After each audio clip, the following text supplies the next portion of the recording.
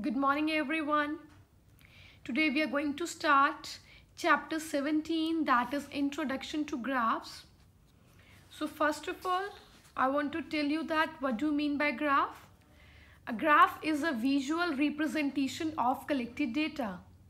Whatever data will be given to us, whether in the form of statement or in the form of table, okay, whatever form it is given to us. So we are representing that in the form of pictures, diagrams, etc. That is a visual representation of any data. That is known as a graph. So there are different types of graphs, that is bar graph, histogram and pie chart. In the bar graph and histogram, keep one thing in the mind, that there will be two axes, x-axis and y-axis. X-axis is a horizontal line and y-axis is a vertical line. Okay, and this center point or starting point is known as origin. All right, so we are representing the data in the form of bars in the bar graph also and in the histogram also. Okay, these are the vertical bars. All right, so difference between bar graph and histogram is, in the bar graph there will be a gap in between the bars, equal gap between the bars. Okay, and in the histogram there will not be any gap. Okay, this is only a difference between bar graph and histogram. All right, so next is pie chart. What do you mean by pie chart? Pie chart is a circular representation of any data which is divided with the help of sections. Okay, these A, B, C, D, E, F are the sections and these are known as sectors. All right, so this is again a question will be given to you in the form of table or statement. You have to represent that in the form of pie chart. All right, next is line graph and linear graph. In the line graph and linear graph, again you have to draw x-axis and y-axis. Okay, the center point is the origin. So whenever a question is given to you, you have to represent that in the form of graph. Okay, in both the questions, linear graph and line graph. Okay, suppose you have to plot some points on a graph. Okay, so I have plotted these points on the graph. Okay, A, B, C, D, again here also A, B, C, D.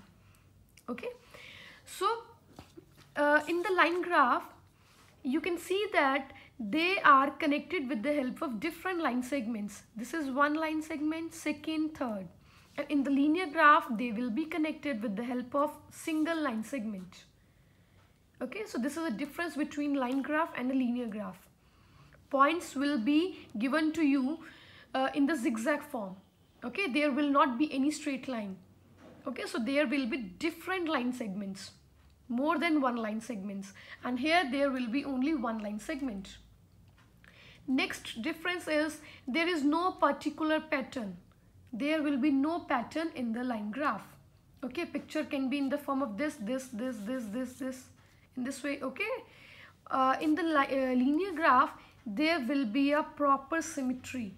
Okay, so there will be a pattern in the linear graph. Okay, pattern means, what is this pattern? This is a straight line. Okay, so pattern will be, you can check it out that there will be a pattern in the linear graph. Okay, so this is a difference between line graph and linear graph. Some students are getting confused that these both are the same things, but no. Okay, there are some differences in between these two. Next and the last most important topic is Cartesian plane. So in the Cartesian plane, it consists of a horizontal line and a vertical line that intersect at point O. This is a Cartesian plane.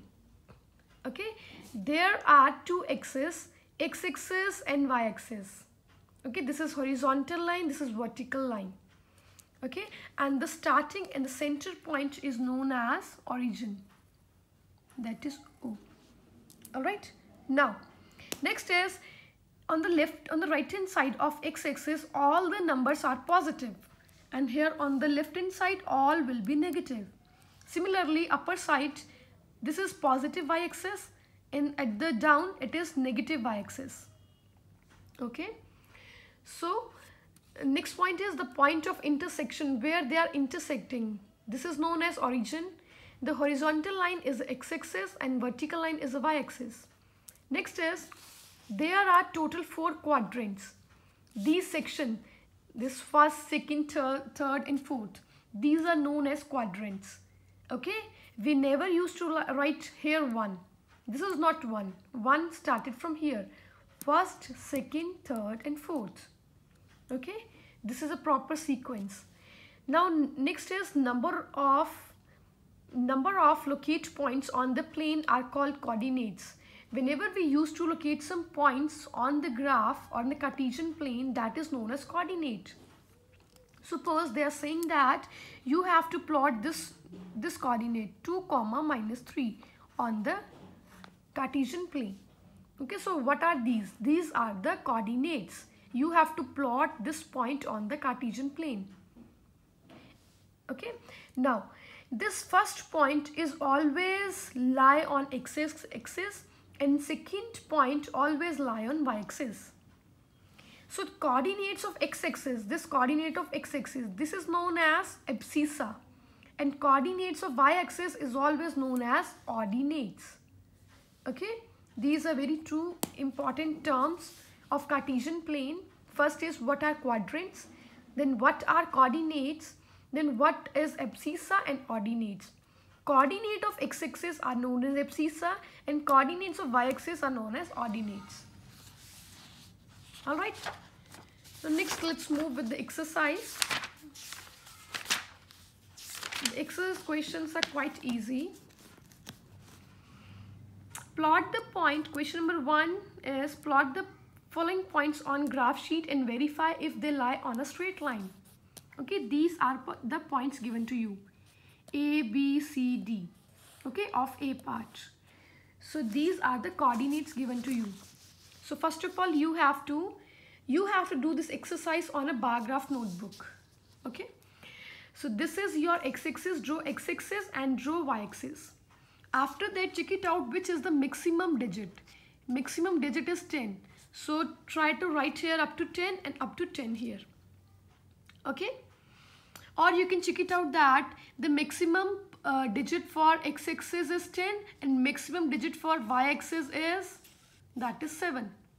Okay, so you can draw this y-axis up to 7 or this x-axis up to 10. Okay, after that, plot these points. A coordinate, A point is 8 and 7. 8 is here and 7 is here. Okay, so please make a dotted line, and wherever they will meet, you have to make a circle and the dot over there. Okay, and mark it as A. After marking, you have to mention the coordinates also. That is 8, 7. Okay, whatever is there. Next is B. B is 9, 5. 9 is for x-axis and 5 is for y-axis. Okay, so they will meet here. So this B point is 9, 5. Next C. C point is 10, 6. Okay, 10 is here and 6 is here. So you have to write here 10, 6. Next is D. 7, 7. 7 of x-axis and 7 of y-axis. So this is the D point. 7, 7. Okay, so in this way, you can draw your graph on the bar graph notebook. It is very easy. Okay, just keep this thing in the mind. This first digit is for x-axis and second for the y-axis. Okay, and then check it out wherever they will meet and mark those points and mention that. Okay, after that, they have said that you have to verify whether it is on a straight line or not. So you can see that there is zigzag line. So you can write at the last, they do not lie on a straight line. Okay, that's it. So similarly, you have to draw the B part, C part and D part. This is the B part, M, N, O, P, coordinates are given. So you have to draw in this way. Okay, when you will draw these points, so again there will be a zigzag line. So you can write at the last, they do not lie on straight line. Okay, So by mistake I have written A, B, C, D. Okay, you have to mention M, N, O, P, whatever the coordinates are given to you. After that, C point is K, L, M, N. These are the points given to you, K, L, M, N. Okay, so this is your graph. Check it out. The maximum digit is 15. Okay, so you can draw 15 up to here and 15 up to here. This is for the x-axis and this is a y-axis. Okay, after that you have to plot all these points on the graph. Okay, mention their coordinates also. Okay, and after that join that points. When you will join the points, you can see that there is a straight line. So you can write at the last, yes, they lie on a straight line. Alright, so similarly you have to solve the D part. Okay, points are given to you, W, X, Y, Z. Plot on the graph, x-axis, y-axis, make the numbering. Okay, check it out the maximum digit.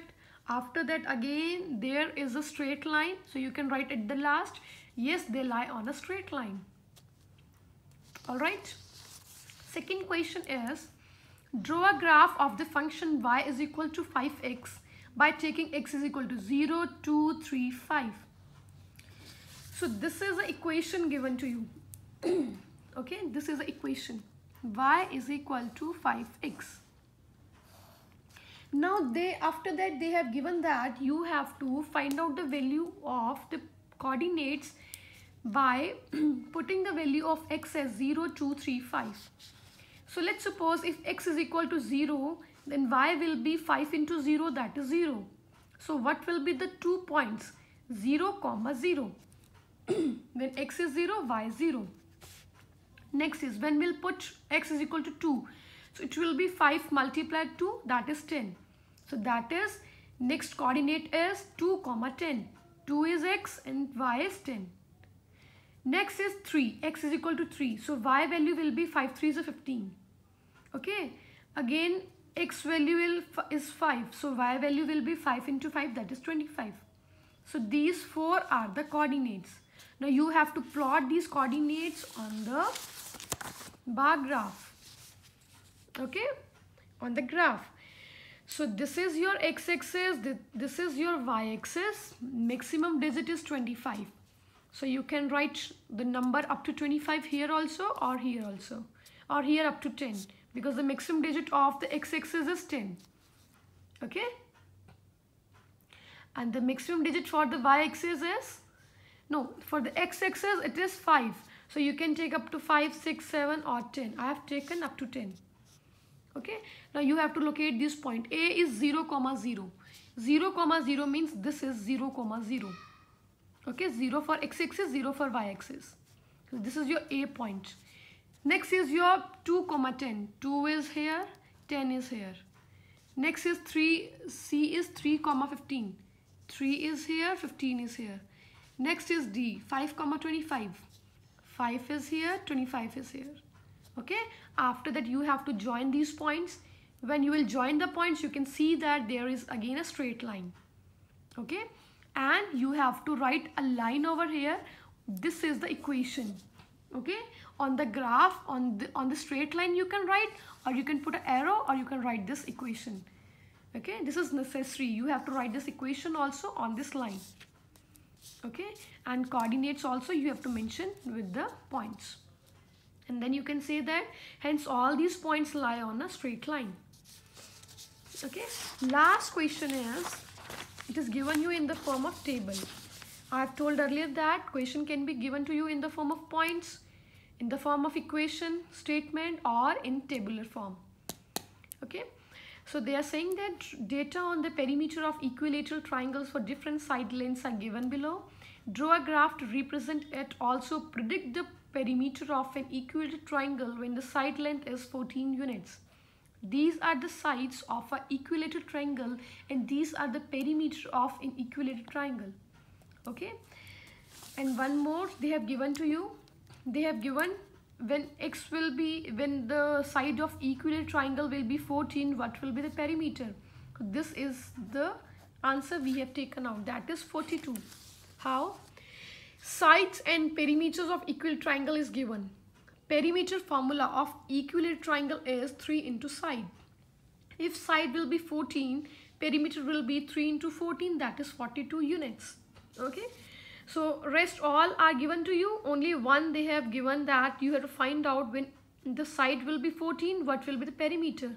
So that will be equal to 42 with this formula. Okay. Now these are the coordinates given to you. Okay, these are the coordinates: 5, 15, 6, 18, 7, 21, 8, 24, 9, 27, 14, 42. Now you have to draw all these points on a graph. So maximum digit is 42. So you can take up to 42 as like this. Okay, 2, 4, 6, 8 means by leaving one digit. Okay, you can do like this. You can leave three digits. Okay, but same, if you are leaving 3 digits here, then 3 digits everywhere. Okay, so proper sequence should be there. So I have taken up to 24 on the x-axis and on the y-axis up to 46. Okay, this is the sides of equilateral triangle. This is the perimeter of equilateral triangle. Okay, the first point is 5, 15. So you can write up in this way. This is the first point, that is 5, 15. Second is 6, 18. Then 7, 21. Okay, so you are thinking that where is 5? 5 is lie between 4 and 6.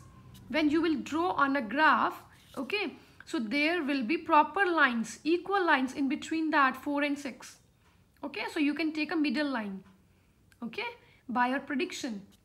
Okay, so 5 lie between 4 and 6. Similarly, 15 lie in between 4 and 16.